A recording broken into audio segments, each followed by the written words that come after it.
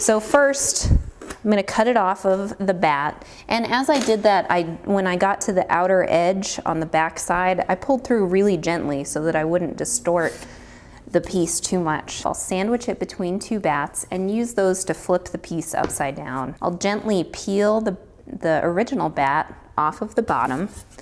And now that I'm upside down, I will oval the piece. So I'll just position my thumbs on either side of the piece and gently pull it out. I don't try to go all at once, just a little bit at a time, and get it into the shape that I want the oval tray, whether I want it to be really long and skinny like an olive tray or a little bit wider for serving more food. And then once this is in shape, then I'll let it stiffen up again. It's too soft to hand build on right now.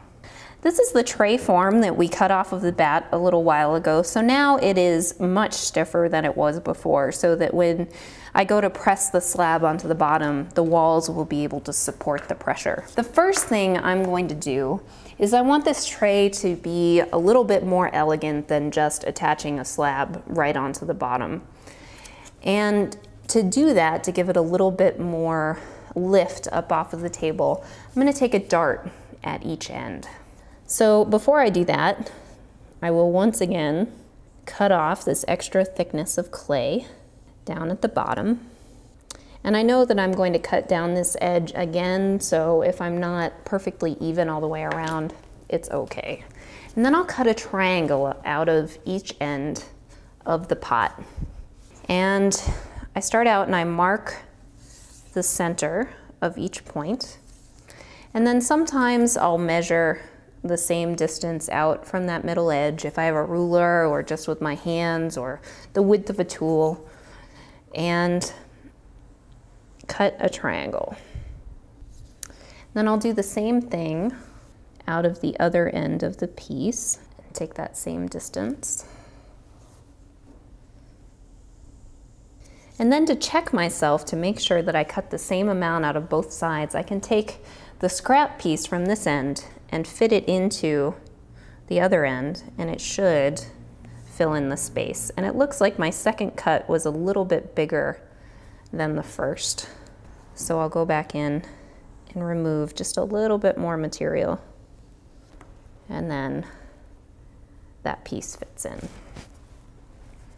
Now we've cut those two triangles out, and these two edges will get folded into each other. And before I do that, this area is going to be squeezed pretty extremely. And to make sure that the clay doesn't crack, I add just a little bit of moisture on the area where it'll be curved. And it also helps to run a rib over the surface of the clay. Now I'll slip and score both of these edges. And I'm doing them both at the same time because when I fold one end in, the other end will want to fold also, so it makes sense to get them both prepped at the same time. And then gently, I start at the top corner and then support the edge as I fold these in. And firmly pinch the two edges together. I go back along with a soft rib, and again, supporting from the inside, smooth the two parts together.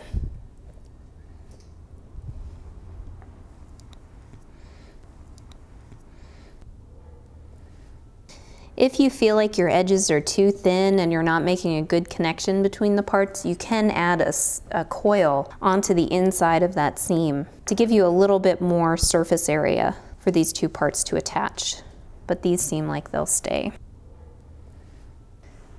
And then at this point, I would take this piece and cover it up, set it to the side, and let those seams homogenize so that they won't come apart as I go to attach the bottom slab. This piece has had a little bit to set up and for the seams to become friends with one another. So hopefully when we go to press the bottom on, they won't split open. This is one of the forms that I make that does have 4 feet. So sometimes a little sanding is required when it comes out of the kiln to make it sit flat. And I'll have the 4 feet be about here and here on the piece. On the end, I'm again cutting with the same bevel that we did on all of the other pieces so that I have a nice area of a clay for attaching the slab to. I'll do my two ends first.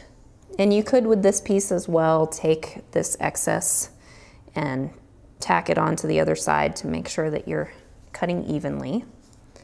And then I'll cut a curve across the middle with the inside edge higher than the outside edge.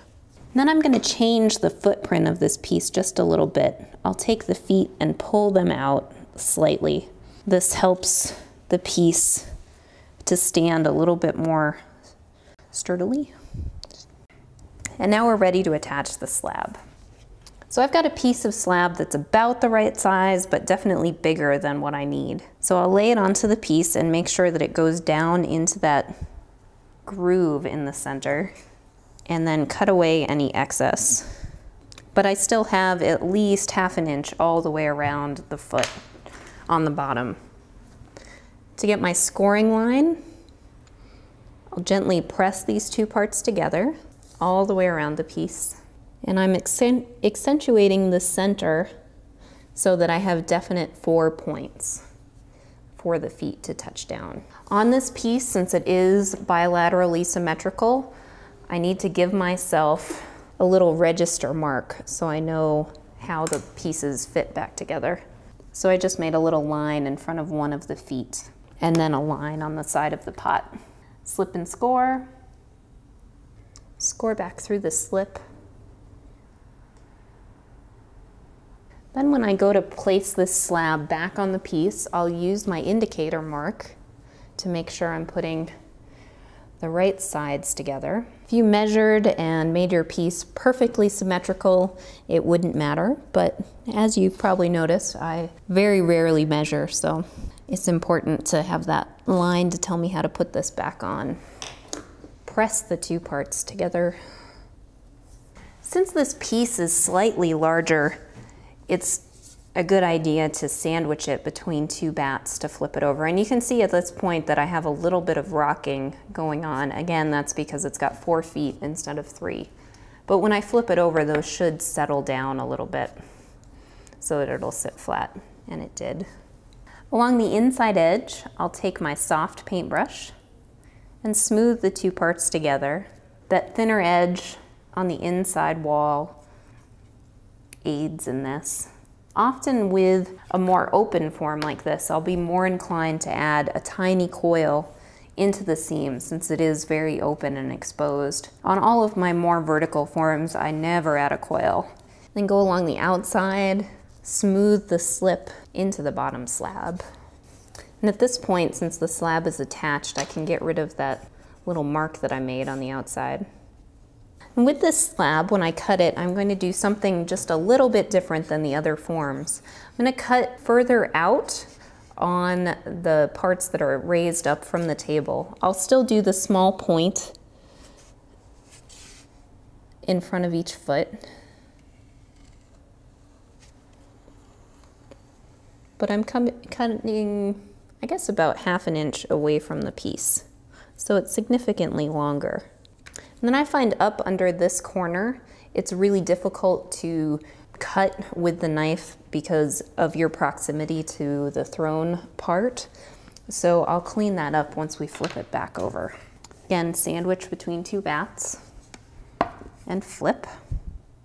And you can see at this end, I haven't cut to the right angle. So I'll go back in now that I can see what I'm doing a little bit better.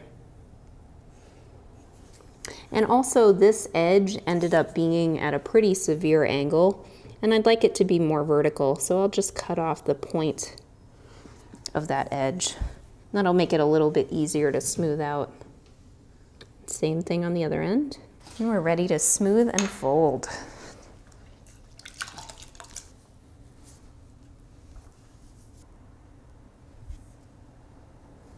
Now I'll start pressing this edge down. And in the middle where I left that longer piece, rather than folding it all the way down, I'm gonna pull it away from the pot just a little bit. And it starts to become like another petal, another layer of curves on the pot. but I'll wait and do that when I flip the piece over. So as I attach, I'm mostly attaching up here towards the bottom of the pot and leaving this edge out away from the pot itself. Usually these long skinny pieces want to, when they're sandwiched, come in, but it's really easy to pull it back out again. And I won't flip this upside down again, so it'll stay open.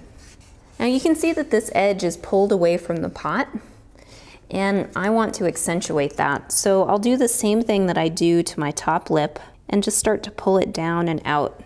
But make sure that the bottom of that petal is still attached to the pot, because of course if it pulls out, then the tray would leak, which would not be good. And I'll do the same thing on the other side. If I make even larger serving trays, sometimes I'll have multiple areas where the slab pulls away from the pot. Sometimes on fancy vases or on my butter box, I'll do this same detail. It's kind of a nice little accent. I tend not to do it on bowls or on mugs. It seems like for things like that, they get banged around a lot more. It's an area that could easily be chipped. But for something more fancy and formal like this, it's a nice detail. To fill in this seam line, since it is so open and exposed, I'm just adding a very, very thin coil. To finish the lip of this pot, I will cut out some of the top so that this will undulate, and as I pull the lip out, it'll stay about the same distance away from the pot. If I were to just pull this out, I'd end up with a really long edge, and it would look a little bit awkward. So I cut out the center section, and then I'm cutting out 2 more curves towards the end on each side. So 6 cuts for this tray. Again, add a little moisture. And then run the top lip between my fingers, pinching it slightly to moisten up the surface and make it curve really well. I'll start with the middle and pull that out. And I'm supporting the side wall a little bit on the sides as I do this. And I'll do the center of the ends. Pull that out. As I'm doing this, I'm also thinking about how I'll glaze the piece. And on each one of these points will be where I'll put my brown dots. And then last, I'll make sure that the whole form is symmetrical, front and back, left and right. Maybe accentuate these places where it undulates in. And there we have a boat serving tray.